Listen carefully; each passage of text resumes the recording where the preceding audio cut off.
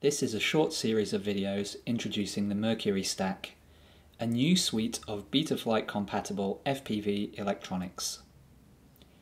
The stack is in 3 layers: a power distribution board, a flight controller, and a video transmitter with on-screen display.